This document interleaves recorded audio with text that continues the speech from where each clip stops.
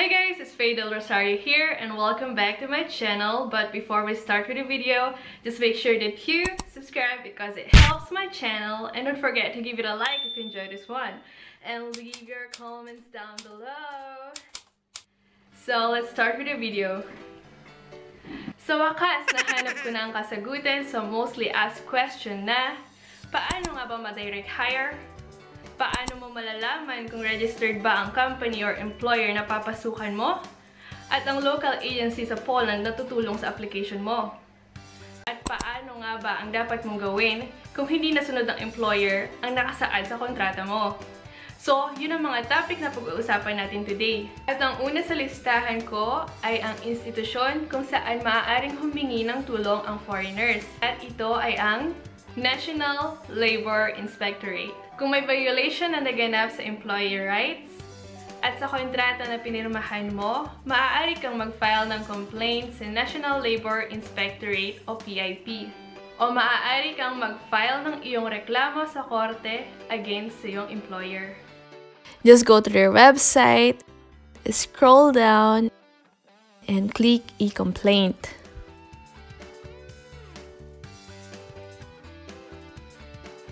Since nasa Lublin ako, let's check District Inspectorate in Lublin. Ganito ang itsura ng e-complaint na i-fill mo.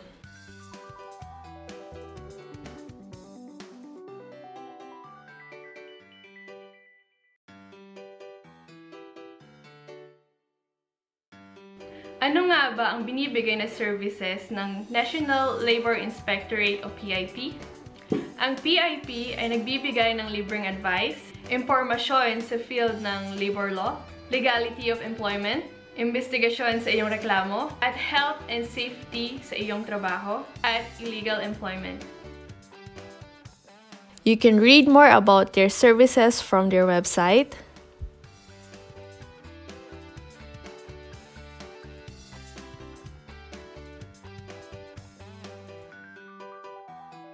Maaari mong isubmit ang iyong complaint by post, email, or in person.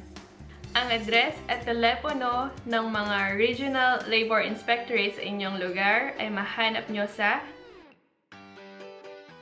Go to their website, scroll down, and click Contact Details.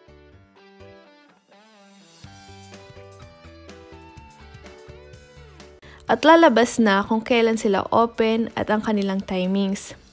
Pati na rin ang contact details ng Regional Labor Inspectorate sa inyong lugar.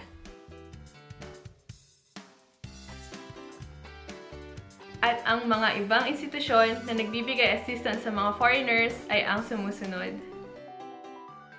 Ganito ang itsura ng kanilang website.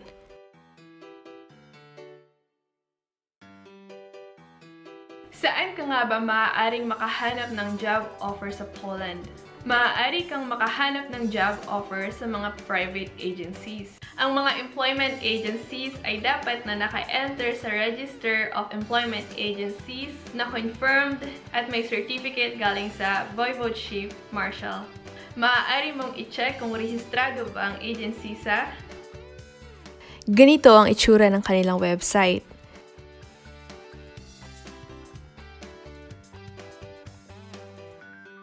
Since nakatira ako sa Lublin,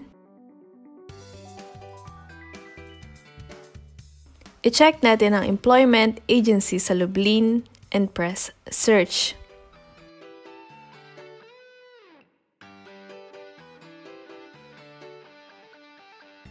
Ngayon, makikita na natin ang mga pangalan ng agency, ang kanilang register number, HQ address, at suspension.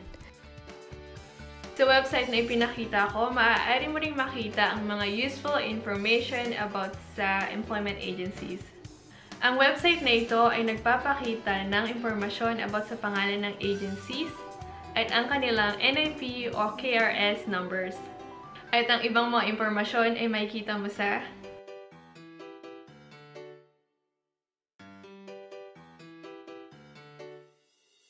Magkano nga ba ang charge ng mga local agencies dito sa Poland? Ang mga employment agency ay hindi pwede mag-charge ng any amount sa mga job seekers for getting a job offer. Meaning, ang kanilang services para sa paghahanap ng trabaho para sa iyo ay libre. Maaari ka lamang nilang i-charge kung tutulungan ka nilang i-translate ang iyong mga documents at iba pa. So, ano nga ba ang mga bagay na nakasaad sa ating kontrata? Ang mga employment agencies na nagpro-provide ng job placement service ay required din na mag-sign ng written contract.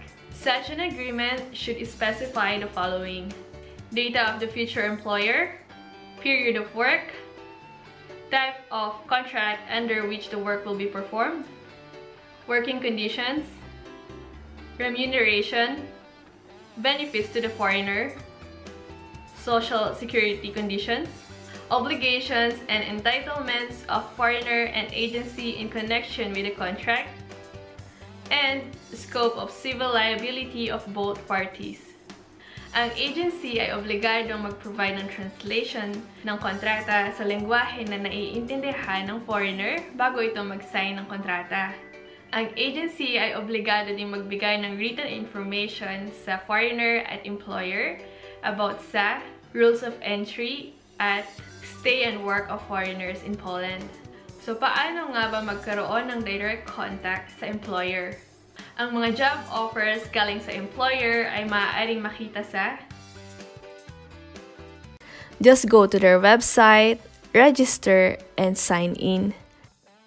Scroll down and tick job offer. You can put the specific position that you're looking for and put Poland for the workplace. You can also check the type of contract.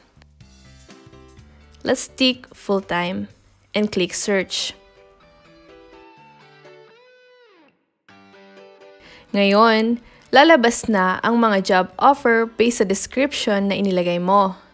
Makikita mo ang position, workplace, type of contract, employer's name, and availability. I-check natin ang production operator. Makikita natin sa pinakataas ang kanilang registration number, workplace, responsibilities, type of contract, kung ito ba ay temporary work, shift, number of working hours, requirements, at iba pa.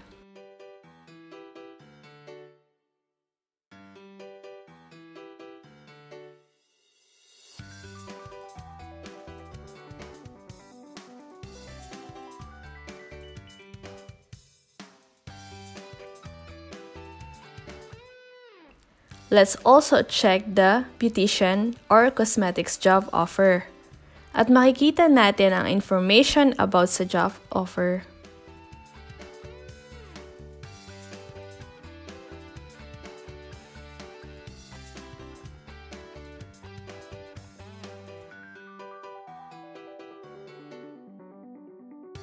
Dahil kailangan nating mag-apply ng visa, dapat nating i-consider ang duration ng job offer at piliin ang may pinakamahabang expiration date. So, that's it for my video. Sana nakapagbigay ako sa inyo ng impormasyon. Sorry kung medyo malilate ang pagsagot ko sa inyong mga queries dahil may klase na po ako. Good luck sa inyong career and don't forget to subscribe because it helps my channel. I will also leave the links down below. And I hope to see you again next time. Bye!